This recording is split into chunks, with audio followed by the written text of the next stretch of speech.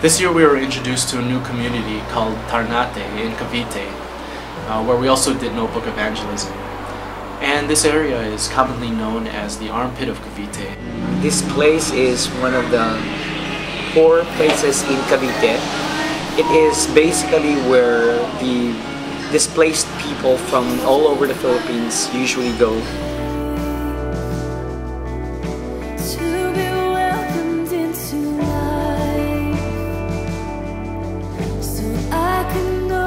Basic commodities from the government don't usually get there. The water here is scarce, and drinking water is hard to find sometimes. We'll see the disparity of being poor and being really poor. Also, children here, they enroll in school, but in the middle or early in the school year they stop going to school because they can't afford it. Although this education is free, but they can't afford the everyday food and everyday need in school.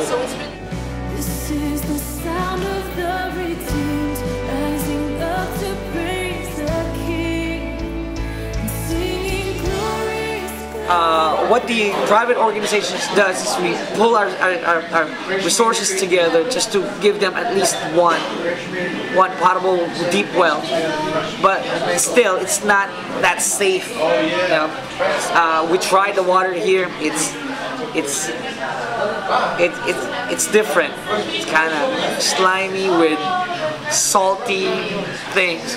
The thinking of the people here is that some of the young people, as early as 13, 14, 15, they want to get married to a man twice their age because they think that they can escape poverty through if they get married early.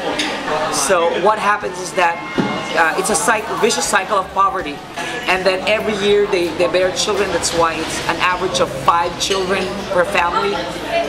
That was last year. I think this year it has grown to 7. A church we partnered with, Abundant Life Christian Ministries, has a branch there in Ternate. They have an area in the community where they hold Bible studies, and the congregation is growing. You can really see the fruit of what is happening there.